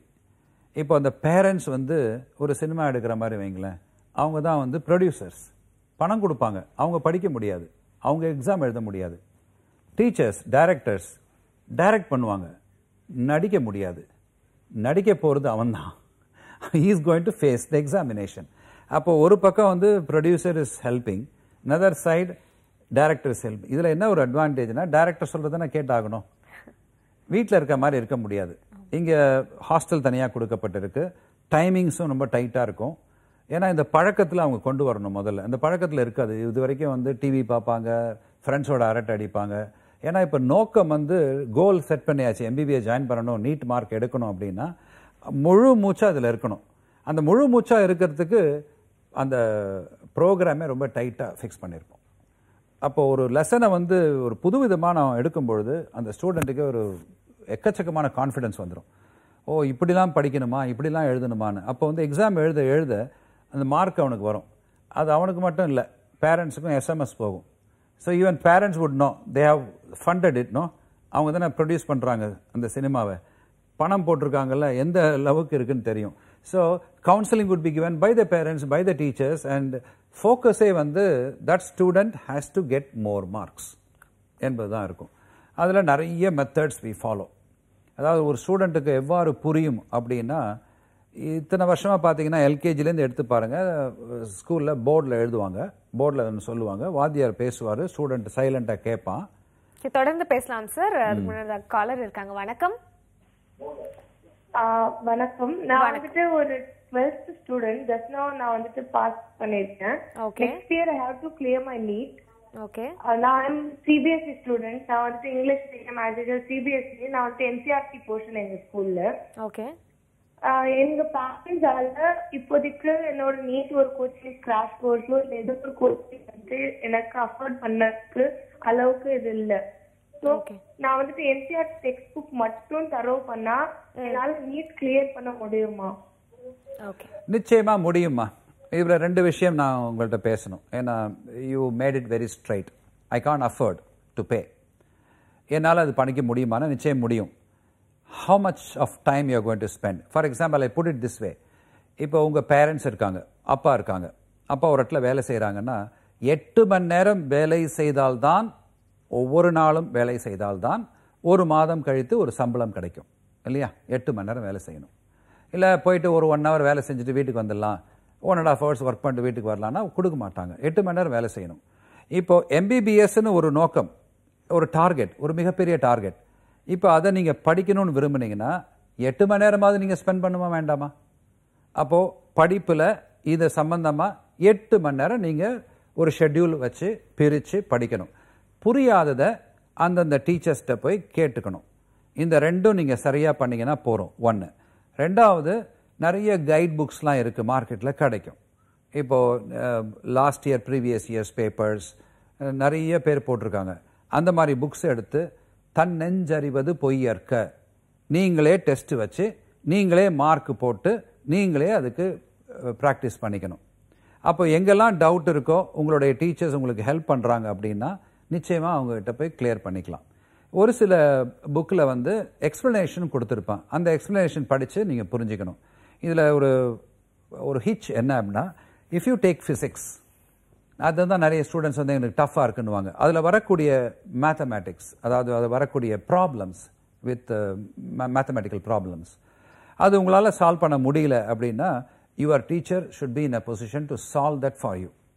How many times she will do it, how many times other fellows will help you என்பதெல்லாம் பார்க்கும்பொழுது you may find it difficult. ஏன்னா ஒரு முறை போகலாம், 2 முறை போகலாம், அதில் நிறைய ப்ராப்ளம்ஸ் வரும். எல்லா முறையும் போகும்னா அந்த அளவுக்கு உங்கள் ஸ்கூலில் அந்த ஹெல்ப் பண்ணாங்கன்னா nothing like it, you can your self two very well. நம்ம ஷோட அடுத்த காலர் லைன்ல இருக்காங்க, பேசலாம். வணக்கம். ஹலோ வணக்கம், உங்க பேர் சொல்லுங்க. நான் ஜெய்குங்க. சரிங்கம்மா, உங்களுடைய சந்தேகம் என்ன கேளுங்க. உங்க டிவி வால்யூம் குறைச்சிட்டு பேசுங்கம்மா. நான் சேத்பட்டில பேசுறேன் மேடம். இப்போ என் பொண்ணு +2 மார்க் வந்தது. ஓகே. அதுதான் இப்போ அவங்க வந்து பயோடெக்னிக்கல் எடுக்கலாம் அப்படின்றாங்க. அதுக்கு எது நீட் படிக்கணுங்களா? ஓகேம்மா, சார் இருக்காங்க, உங்களுடைய கேள்விக்கான பதில் சொல்லுவாங்க. அந்த கோர்ஸ் பேர் என்ன சொல்லுங்க? பயோடெக்னிக்கல். ஓகே ஓகே சரி. அதுக்கு நீட் அந்த அளவுக்கு தேவையில்லைம்மா. +2 மார்க் இருந்தாலே போதும். இந்த நீட் என்பதே வந்து மெடிக்கல் கோர்ஸ், அது சம்மந்தமானது தான் தேவைப்படுது. எம்பிபிஎஸ்க்கு தேவை, பிஎஸ்சி நர்சிங்க்கு தேவை, பிடிஎஸ்க்கு தேவை, பிவிஎஸ்சிக்கு தேவை, ஆயுர்வேதா, சித்தா, ஹோமியோபதி இதுக்கெல்லாம் தேவை. பிஃபார்முக்கு கூட தேவையில்லை. பிஃபார்ம் கூட +2 மார்க்கே போதும். அதுக்கு இன்னும் கொண்டு வரல. இன்ஃபேக்ட் இந்த நீட் என்பதே focused mainly on medicine course. பயோடெக்னாலஜிக்கெல்லாம் தேவையில்லைம்மா. அது நல்ல காலேஜ்ல கிடைக்கும். Thanks for calling. அடுத்த காலர் லைன்ல இருக்காங்க. வணக்கம். வணக்கம். ஹலோ வணக்கம், உங்க பேர் சொல்லுங்க. லட்சுமி மேடம். எங்க இருந்து கால் பண்றீங்கம்மா? காஞ்சிபுரத்துல இருந்து பண்றோம். சரிங்கம்மா, உங்களுடைய சந்தேகம் என்ன கேளுங்க. என் பொண்ணு 500 மார்க் எடுத்திருக்கா மேடம். ஓகேம்மா, 12th இல்லைங்களா? ஆமா 12th 500 எடுத்திருக்கா. ஓகேமா. பிடிஎஸ் சேரணும்னு நினைக்கிறா. அதுக்கு கவர்மெண்ட் கோட்டால எவ்வளவு கட் ஆஃப் வேணும், மேனேஜ்மெண்ட்னா எவ்வளவு வேணும்? ஓகேமா. இந்த நல்ல கேள்வி மேம். பிடிஎஸ் படிக்கணும்னு, அதாவது ஃபோக்கஸ்டாகவே இருக்கிறீங்க பிடிஎஸ்ஸே கிடைக்கணும்னு. கவர்மெண்ட் கட் ஆஃப்ன்றது உடனே தெரியாதுமா. அந்த எக்ஸாம் எழுதி ரிசல்ட் வந்த பிறகு தான் கட் ஆஃபே ஃபிக்ஸ் பண்ணுவாங்க.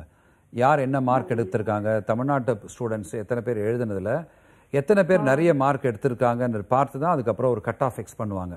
அந்த கட் ஆஃப் என்பது இப்போ சொல்ல முடியாது, அது ரிசல்ட் வந்த பிறகு தெரியும். இப்போ இந்த மே மாதம், இப்போ இந்த சண்டே 5th அன்னைக்கு எழுத போகிறாங்க. ரிசல்ட் வந்து ஜூன் மாதம் வந்துடும். அப்போ ஜூன் மாதம் வந்ததுலேருந்து அந்த மார்க் வச்சு அந்த கட் ஆஃப் அது அப்புறம் தான் ஃபிக்ஸ் பண்ணுவாங்க. பிடிஎஸ் படிக்கணும் அப்படின்னு கவர்மெண்ட் காலேஜில் படிக்கணும் அப்படின்னு எடுத்துக்கிட்டதுனால நிச்சயமாக வந்து எம்பிபிஎஸ் அளவுக்கு மார்க் தேவையில்லை, அதோட கொஞ்சம் கம்மியாக இருந்தாலே கிடச்சிரும். இன்ஃபேக்ட் அதிலே இன்ட்ரெஸ்ட் இருக்கிறதுனால ஒரு 400 மேலே எடுக்க சொல்லுங்களேன், நிச்சயமாக எம்பிபிஎஸ் கிடைக்கும். Okay, thanks for calling. அடுத்த காலர் லைன்ல இருக்காங்க. வணக்கம். வணக்கம். ஹலோ வணக்கம், உங்க பேர் சொல்லுங்க. என் பேரு திவ்யா. எங்க இருந்து கால் பண்றீங்கம்மா? நாங்க நாமக்கல்ல இருந்து கால் பண்றோம். ஓகேம்மா, உங்களுடைய சந்தேகம் என்ன கேளுங்க, சார் இருக்காங்க. என்னோட சிஸ்டர் வந்து 12th 524 மார்க் எடுத்திருக்கா. ஓகே. அப்புறம் எம்பிபிஎஸ் சீட் இப்போ நீட் எக்ஸாம்ல பாஸ் பண்ணா வெட்னரிக்கு எப்படி அப்ளை பண்றது? ஓகேம்மா. இத்தனை நேரம் நீங்க அப்ளை பண்ணிருக்கணுமா நீட்டுக்காக? இது எப்பயோ ஒரு நீட் அப்ளை பண்ணியாச்சு சார். அதுல சப்போஸ் மார்க் எடுக்காம எம்பிபிஎஸ் சீட் கிடைச்சேன்னா வெட்னரிக்கு எப்படி அப்ளை பண்றது? அது ஒன்றும் பிரச்சனையே இல்லைம்மா. அது நீங்கள் முதல்ல நீட்டு எழுதி முடிச்சுட்டு மார்க் வரட்டும். இது எப்படி எம்பிபிஎஸ்க்கு நீங்கள் அப்ளை பண்ணுவீங்களோ அதே மாதிரி தான் கால் ஃபார் வரும். அப்போ நீங்கள் அப்ளிகேஷன் கொடுத்துட்டு நீங்கள் அதுக்கும் அப்ளை பண்ணலாம். இது ஒரு ஒரு ஒரு பெட்டாலியன் ஆஃப் கோர்சஸ். நீங்கள் எல்லாமே வந்து தே வில் கால் ஃபார். அந்த காலேஜ்லேயும் போய் நீங்கள் கேட்கலாம், அல்லது பேப்பர்லேயும் வரும். அதை பேஸ் பண்ணி நீங்கள் அப்ளிகேஷன் வாங்கி அப்ளை பண்ணாலே போகும். நீட் மார்க் பேஸ் பண்ணி தான் எல்லாமே உங்களுக்கு வரும். In fact they will communicate with you. நீங்கள் முதல்ல அப்ளை பண்ணிடணும். அப்ளை பண்ண பிறகு கம்யூனிகேஷன் வரும். மார்க் நல்லா இருந்ததுன்னா நிச்சயமாக பிபிஎஸ்சி பண்ணணுன்ற ஒரு எண்ணம் இருந்தால் 524 600 மார்க் எடுத்திருக்காங்க. அருமையான மார்க்கு, சிறப்பான மார்க். அவங்களுக்கு வந்து பர்சியூ நல்லா பண்ண சொல்லுங்கள், நல்லா படிக்க சொல்லுங்கள். சான்சஸ் ஆர் தேர், நிச்சயமாக சேர முடியும். அதாவது நீட் எக்ஸாம் எழுதி மார்க் வரதை வச்சு எம்பிபிஎஸ்ஸோ இல்லை வெட்னரியோ பார்த்துக்கலாம், எது வேணால் எடுத்துக்கலாம். இப்போ அந்த ஸ்டூடெண்ட் வந்து நான் வெட்னரி தான் இன்ட்ரெஸ்ட் இருக்குன்னு சொல்லும் பொழுது ரொம்ப ரைட் ராயலாக போயிடலாம். ஏன்னா மார்க் நல்லாவே இருக்கும். 524 is a wonderful mark for 600. அப்போ நிச்சயமாக நீட்லேயும் நல்லா எடுப்பாங்க. ஒரு கொஞ்சம் எக்ஸ்ட்ரா எஃபர்ட் எடுத்து படித்தாங்கன்னா நிறைய மார்க்கே வரும். BPSC easily she can join. Okay sir. Sir, இப்போ ஒரு மாணவன் வந்து தமிழ்நாட்டில் தான் படிக்கிறான்னு வச்சுக்கோங்களேன். அவன் வந்து வேற எங்கேயாவது நீட் எக்ஸாம் எழுத முடியுமா, இல்லை தமிழ்நாட்டில் மட்டும்தான் எழுத முடியுமா? ஆல் ஓவர் இந்தியா நீங்கள் எந்த சென்டர்லையும் எழுதலாம். You can write NEET examination anywhere. It depend on you. நீங்கள் அந்த அப்ளிகேஷன்லேயே போட்டிருக்கணும் இந்த இடத்துல எழுதுறேன்னு. ஒரே ஒரு முறை போன மாட்டி இந்த ஒரு குளறுபடி ஆயிடுச்சு.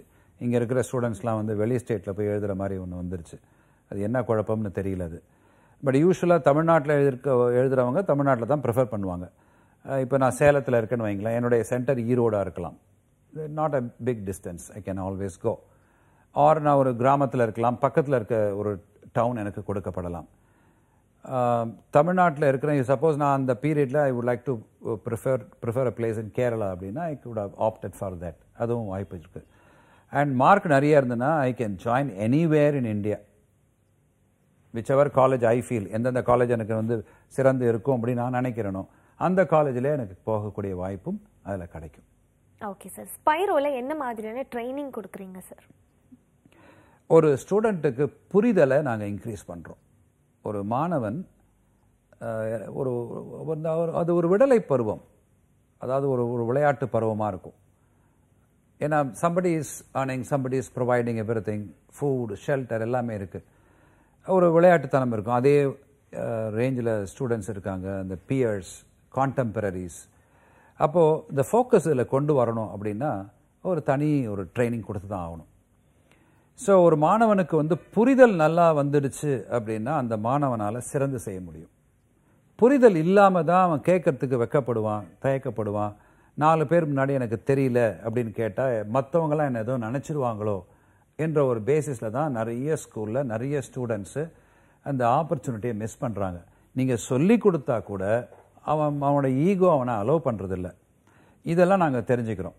இந்த சைக்காலஜிக்கலி வி அப்ரோச். எங்களுக்கு கிளியராக தெரியும். ஒரு 4 டெஸ்ட் வச்சாலே ஒரு ஸ்டூடெண்ட் எங்கே இருக்கான்னு தெரிஞ்சிடும். இங்கே because it's a private institution, எங்களுடைய கோட்பாடு என்னென்னா, சாதாரணமாக ஸ்கூலில் ஒரு மாணவன் சரியாக மார்க் எடுக்கலைன்னா the teacher is not blamed at all. It's a mistake of the student சொல்லுவாங்க. ஸ்பைரோவில் எப்படின்னா, we look at the lecturers. What is the problem? why this boy is not in a position to take. அப்போது அந்த ஸ்டூடெண்ட்டுக்கு தனி extra focus கொடுக்கப்படுகிறது. அவனுக்கு ஏதாவது ஒரு டிஃபிகல்ட்டி இருந்ததுன்னா he can even we have fast learner, slow learnerலாம் பிரிக்கிறோம். இப்போ இவனுக்கு வேறு மெத்தடில் எடுக்கணும்னா we have junior lecturers also who will also stay in hostel and they will also train them. அப்போ எங்கே போனாலும் இவனுக்கு சந்தேகம்னு இருந்தால் நிச்சயமாக அந்த கேம்பஸில் அவனுக்கு நிவர்த்தி ஆகிடும். இவனுக்கு சந்தேகம் இங்கே வரும் தெரிஞ்சே அதை ஃபோக்கஸ் பண்ணி சொல்லுவான், திருப்பி ரிப்பீட் பண்ண சொல்லுவான். இப்போ ஒரு ஸ்டூடெண்ட்டுக்கு அந்த புரிதல் சரியாக இல்லைன்னு வைங்களேன், சொல்ல மாட்டான் வெளியில், எனக்கு இது புரியலன்னு சொல்லவே மாட்டான். நீங்கள் எத்தனை வாட்டி கேட்டாலும் சொல்ல மாட்டான். அவனுக்கு அது ஒரு பெரிய ஈகோ பிரச்சனை. 4 பேர் முன்னாடி எனக்கு தெரியலன்னு சொல்கிறதா அப்படின்னு. இதை நாம புரிஞ்சுட்டு செய்கிற மாதிரி. எப்படி ஒரு தாய் தன் குழந்தை பசியாக இருந்தால் கூட சாப்பிடாது, இருந்தாலும் கம்பல் பண்ணி கொடுக்குற மாதிரி we give that to them. அப்போ என்ன ஆகிடுதுன்னா, கொஞ்ச நாள் அவன் புரிஞ்சுப்பான், he will understand. அதுக்கப்புறம் அவனே வருவான், சார் எனக்கு இது புரியவே இல்லை அப்படின்வான். அப்புறதுக்கப்புறம் தான் he will open up. இந்த பிரேக்கிங் ஆஃப் ஐஸ் இதை நாங்கள் செய்கிறோம். இது எந்த ஸ்கூல்லையும் செய்கிறதில்ல, தட் we do it. மற்ற ஸ்கூலில் என்ன பண்ணுவாங்க, நல்லா படிக்கிற பசங்களை வேறு ட்ரீட் பண்ணுவாங்க, இவங்களெல்லாம் விட்டுருவாங்க. எங்களை பொறுத்த வரைக்கும் எல்லா ஸ்டூடெண்ட்டுமே சொல்லக்கூடிய முறையில் சொன்னால் அவனுக்கு புரியும். அந்த மெத்தட் ஆஃப் அண்டர்ஸ்டாண்டிங்னு ஒன்று இருக்குது. இது ஆக்சுவலாக யாருமே முட்டாள் கிடையாது, எல்லாருமே இன்டெலிஜென்ஸ் தான். எல்லாருக்கும் 9 விதமான இன்டெலிஜென்ஸோடு தான் படைக்கப்பட்டிருக்கிறார்கள். யூட்டிலைசேஷனில் தான் ப்ராப்ளம். எனக்கு அதில் ஃபோக்கஸ் கிடைக்கல. இப்போ எனக்கு சைக்கிளே ஓட்ட வராதுன்னு வைங்களேன், நான் ஓட்டவே மாட்டேன், பயமாக இருக்கும். என்னை ஒரு என்கரேஜ் பண்ணி நீ வா நான் இருக்கேன் கூடன்னு சொல்லி கொடுத்துட்டா, அதுக்கப்புறம் அவன் கட் பண்ணுவான், என்னமோ பண்ணுவான், என்னடா இவனுக்கு போய் சொல்லி கொடுத்துட்டான் இப்படி பண்ணுறானேன்னு தோணும். அதே மாதிரி தான் அந்த ஒரு இனர்ஷியா, அந்த இனிஷியல் இனர்ஷியாவை பிரேக் பண்ணிட்டா போகிறோம். any student can become a better student. Okay sir, thank you so much sir. நிறைய விஷயங்கள் நீட் பத்தி உங்களுக்கு ரொம்ப விளக்கமா சொன்னீங்க, அதுக்காக ரொம்ப நன்றி. Thank you. இதே மாதிரி நெக்ஸ்ட் வீக் வேற ஒரு ஸ்பெஷலிஸ்டோட சந்திக்கிறேன். அதுவரை நன்றி, வணக்கம்.